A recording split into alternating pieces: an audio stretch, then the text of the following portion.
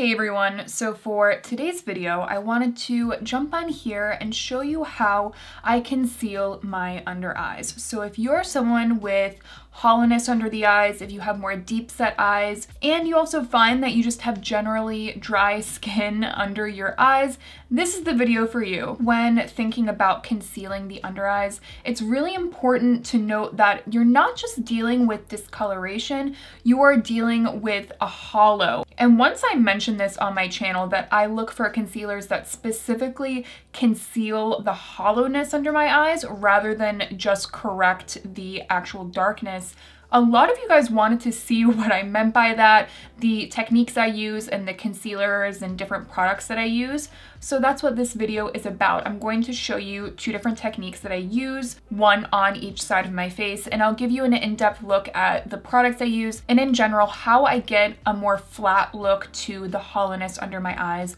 all while still looking like skin. That is so important to me. I really find that some really full, kind of heavy coverage concealers can actually bring attention to the hollowness that you have under the eyes. That's why a lot of us can pile on concealer under the eyes and we still don't understand why our eyes look sunken and dark. It's this funny paradox that happens with concealers that you can add a lot and somehow you look even more tired. It is because of that hollowness, and you really do have to find the right products and the right formulations that are good at kind of flattening out that area, or at the bare minimum, not exaggerating that hollowness, because a lot of concealers that are full coverage and say will conceal everything under your eyes, they will definitely exaggerate that hollowness. So if you are one of the people that requested this video, definitely make sure to give this video a thumbs up, or if you're just generally excited about it. And if you like me, if you enjoy the video, I would love to have you back. So make sure to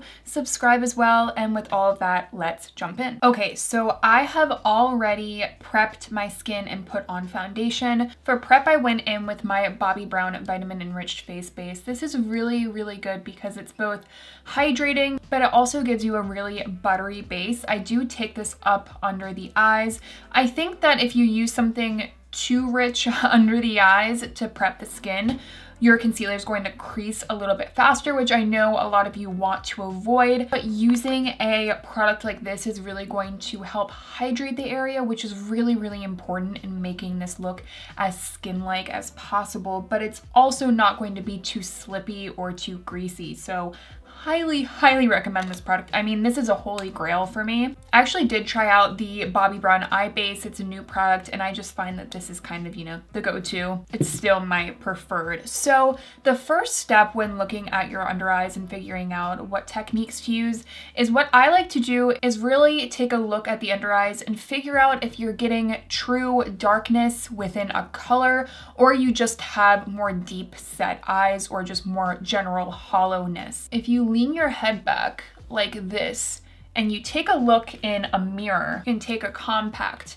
and you lean your head back and look at the under eyes, if you can see a distinct color, whether that's a blueness, a purpleness, then you need to do a little bit of color correction to conceal that. Now, if you do this and you really don't see much of a dark color, then you just have general hollowness. You don't really have any discoloration. And I think for me, that is really important to note, because if you're using a bunch of color correctors and concealers and really layering on product when all you have is hollowness, I think it's actually counterintuitive. For a very long time, all I had was just general hollowness under my eyes. I didn't really have any discoloration, but as I've gotten a little bit older, longer nights, you know, more of a workload, I do notice a little bit of some discoloration. The first method I'm going to show you is my tried and true. It's really the method that I'm using most often. It's going to take care of both the hollowness under the eyes as well as any minor discoloration that you have. So number one, again, a good base, no matter what technique you're using. And next, I'm going in with a concealer formula that I truly stand behind because it's I think really one of the best concealers out on the market, and that is the Kosas Revealer Concealer. Let me tell you why I really stand behind this formula. One, it's a very natural finish, so you will have a little bit of a dew, a little bit of a luminosity, but not so dewy that it looks really reflective, and not so matte that it looks really crackly or drying under the eyes. I would rather not wear concealer if the concealer is going to look dry, seriously. So this is one that I really depend on because of that natural finish. It also has a medium coverage, so that medium coverage is still going to conceal what you need it to conceal while not being too full coverage, so that it actually brings attention under the eyes. I really find that a very high coverage concealer can often bring attention to darkness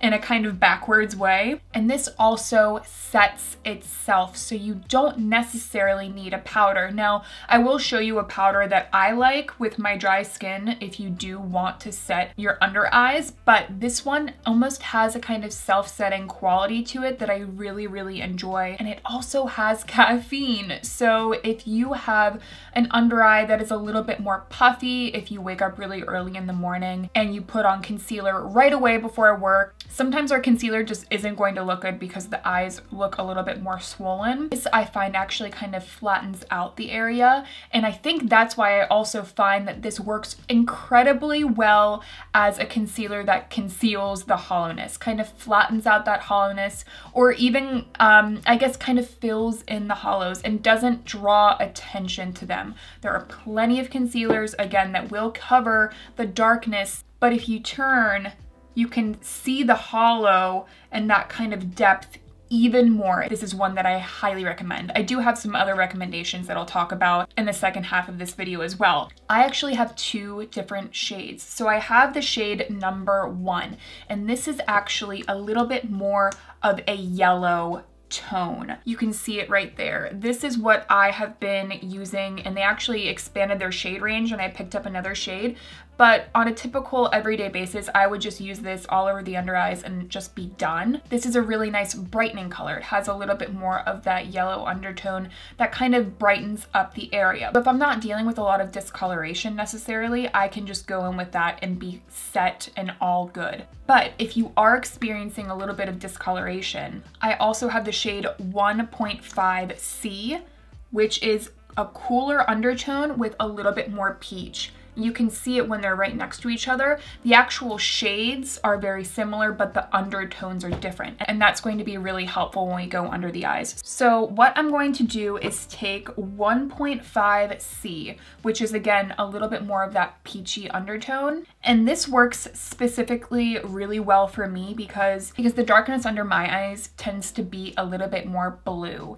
And a peach undertone is going to counteract that really well. If you have a little bit more green, then you can definitely look into more of a true red. And if it's a little bit more purple, then you might want to go with something a little bit more yellow. Just take a look at a color wheel, look at the color opposite of that, and you'll notice what color will help to counteract that color that you're trying to disguise. And what I do is I take this concealer, and I really like this wand because it's skinny and it's a flat kind of doe foot. So I just take it right where that hollow is. I have hollowness all the way up under here because I have just more generally deep set eyes. So taking that concealer and putting it right where that hollowness is a really good way at concealing it. And our next step, and it's a very important step with a liquid concealer, is to let it sit on the skin. This is something that I don't see enough people doing.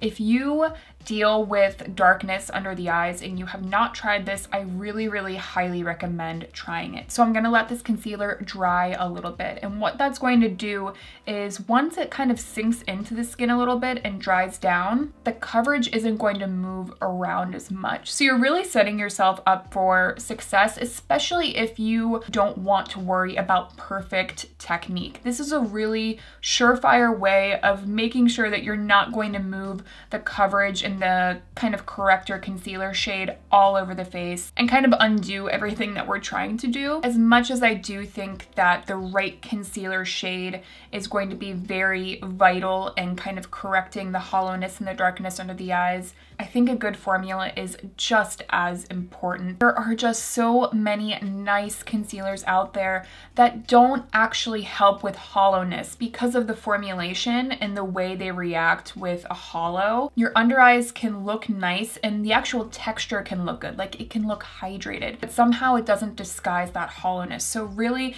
the formulations that I'm talking about today are just as important as the techniques, in my opinion. I mentioned this in a recent video and you guys really wanted those recommendations, so I wanted to put them in this video. So next, what I'm going to do is take my handy dandy compact, and I'm using a very, very small sponge. Please feel free to use a brush if you are a brush person. For me, being that I do have dry, dark circles, I find that sometimes a brush can brush up texture, if that makes sense. And especially under the eyes where I get the most scaliness, that is not what I want to do. I use a little sponge. Well, one, I'm sure you can notice it's very dirty. I apologize for that in advance. The reason that I didn't clean it before this video is that I use a dry sponge. This is another tip that I highly recommend that you guys do when you are blending out the concealer. Go in with a dry sponge if you haven't tried it, because a dry sponge will really concentrate the coverage. And if you're using a truly good formula that's hydrating, you don't need the extra moisture of a beauty blender to make it look more natural. So what I do is I now just press that concealer where it is under the eye. Again, if you are missing this corner, and you can't figure out why your eyes still look dark, I think that's a place that people often miss. Do you see how that color has concealed it? But also if you look over, like, because of the actual formula and the texture, it kind of just sinks in, almost like a filler, like the hollow that you have under your eyes. This formula is incredible, you guys. And we got even more coverage because we let it set. Now, the next thing I'm going to do is take my regular shade, well, my more brightening shade, I should say, and this is the shade 1. And again, this is a little bit more yellow, so it's going to kind of brighten up the area. Honestly, I could just take this all under the eyes, let it set, and then blend it out, and that's what I kind of do on an everyday basis. But if I really want to concentrate on the hollowness and make sure that it looks its best, this is a good technique to use. So now I'm going to take this and I'm just going to place it where I typically would my concealer. I am someone that takes my concealer on the lid as well. I use it as kind of a base. Just letting this sit will give you the absolute most coverage. Don't worry, we're still gonna be able to blend this out perfectly. So don't worry about it looking all stripey after we're done. And again, if you don't wanna spend the money on 2 different concealers, again, using the technique of applying this, letting it sit, and then blending will still give you enough coverage, I personally think, to look good and to still conceal that hollow. Okay, now that we have let it set, we can go 2 different directions here. If you really do want to make it look a little bit more natural, if you want to sheer out the product, go in with a damp sponge and do so. But what I'm going to do is, again, go in with a dry sponge to really make sure that the coverage stays under the eyes. So here we go. I'm gonna start on the outer corner. And do you see how we let that sit, but it's still blending really, really beautifully? Now I'm going to very softly tap this in to the lid. Again, we're not really dragging, we're just pressing the product in. Now I like to take the sponge right in the hollow and then kind of move it up. There you can see the before and after of using the concealer and then not using any concealer. Even as I tilt my head over, you can see that the hollow's still there, but it's smoothed out into the rest of the concealer in a way that the hollowness doesn't look more exaggerated. So that's a great way on an everyday basis to be able to, 1, conceal any of the darkness you have under your eyes, 2, make sure that the hollows look a little bit flatter, and 3, actually make sure that the quality of the skin under your eyes still looks good. It's really all about finding that perfect formula for your skin. So you could go ahead and actually set the under eye. I don't feel the need to, again, because this is more of a kind of self-setting concealer. I find that it looks really good without that. But on this eye, I will show you how I would set my concealer and the powder that I would use. So next, I'm going to show you if you have more truly dark circles, like if you actually have some more pigmentation problems, this would be my way to conceal it. So you're first going to go in with a color corrector. Of course, I have 2. This one from Tarte, it's the Tarte CC Under Eye Corrector. This has been a product I've used for a very, very long time and I love it. This is the light medium. There's also a bit of a deeper shade, but this is a really nice kind of salmony peach. And then we also have this one from Becca. It's the light to medium under eye correctors. So this is the Becca over here. You can see it has a really nice brightening effect, and that is the Tarte CC right next to it. The Tarte CC is way more of that peachy shade, whereas the Becca is definitely more pink. Stuck my freaking nail straight into that under eye corrector. So the one that I'm going to use today is the Tarte CC, just because this is kind of a tried and true for me. And what I'm going to do is not stick my finger into this one as well. I'm going to take the same sponge that I had before, and just on the very top of the sponge, I'm going to conceal that hollow like we were talking about before, and basically what we did before. Right in that hollow. And the difference between this texture is all in the kind of creaminess of it. This is way more kind of thick emollient, need less product for sure, and it's more about building a thin layer with this method. You don't want to go in with too much product. You can get away with that with a liquid concealer, but with this kind of cream concealer, you cannot. And look at that already. With the right formula and the right color, it has perfectly camouflaged that. And it still looks like skin. It still looks natural. That is what is important. And another technique I like to do, if I find that I'm getting a lot of darkness right at the inner corner, I almost like to do this as a replacement for an inner corner highlight. Just kind of gives you a naturally brightened look. I'll concentrate just a touch more there. You see how it kind of like really brightens up that corner? And you'll notice with this technique, we're not letting anything sit.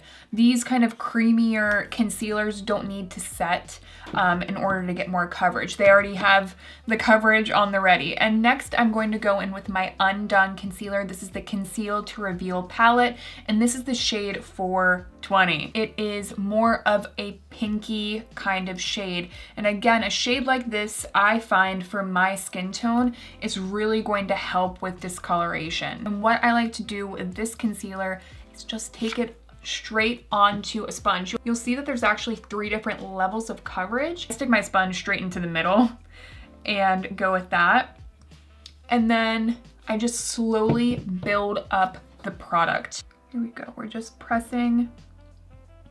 You can always add more coverage. Working in those thin layers with a cream product like this is the best way to go.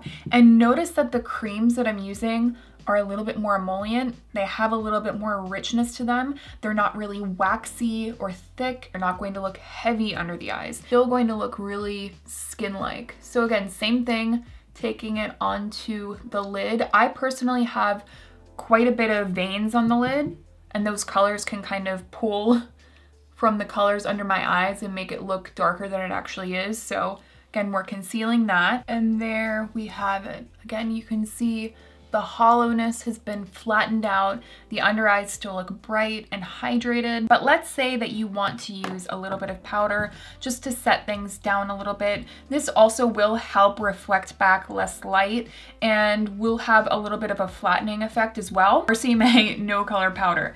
It's my favorite powder out there on the market. And it looks really untraceable on the skin. It's not going to look like a lot of heavy powder, which is key. So now take kind of a fluffier setting brush and use just the littlest bit of powder. I won't even go into this. I will go into the cap, pick up some powder, pat most of it off, and then very, very lightly set the under eye. You can always add more. It's harder to take away. And I'll just focus it on that hollow. I won't set this area unless, you know, if you have more fine lines there, then go ahead and set that. But because I don't have any, I'm not gonna get any creasing over there. Just set where you feel like you get the most creasing. That way you use less product and you still have a nice natural finish. I will set the actual crease of my eye. You can also take just a little bit more and look straight into a mirror, and you see where the bottom of the hollow is. Sometimes you can kind of brighten that area and make everything look more flush. If you go to the one side that's closer to your nose, pat powder in to the side of your nose, all the way across the bottom of that hollow. It kind of cuts that hollow and makes it less noticeable. You see the difference? It's very subtle, but it does make a difference in that one area, which is typically where the hollow is the most dark. So I went ahead and actually finished the rest of my makeup. And I actually use a lot of techniques within my makeup routine to keep my eyes looking fresh and a little bit more awake. I'd be happy to do a separate video on that if you guys want to see some of the other makeup techniques I use to keep my eyes looking a little bit brighter and kind of draw attention away from the hollows. This is certainly not kind of a replacement for getting fillers. Fillers are really the only way that you can completely get rid of the hollowness under your eyes. But for those of us that don't want to go the filler route or don't feel like we need to, these are the makeup tips that I personally use to make my under eyes look more awake, less hollow, while still looking hydrated and fresh. So I really hope that you guys did enjoy the video. If you enjoyed it, if you were one of the people that were really excited to see it, I would love for you to give this video a thumbs up. And if you like me, I would love to have you back. So make sure to subscribe as well. And with all of that, I will see you all in my next one.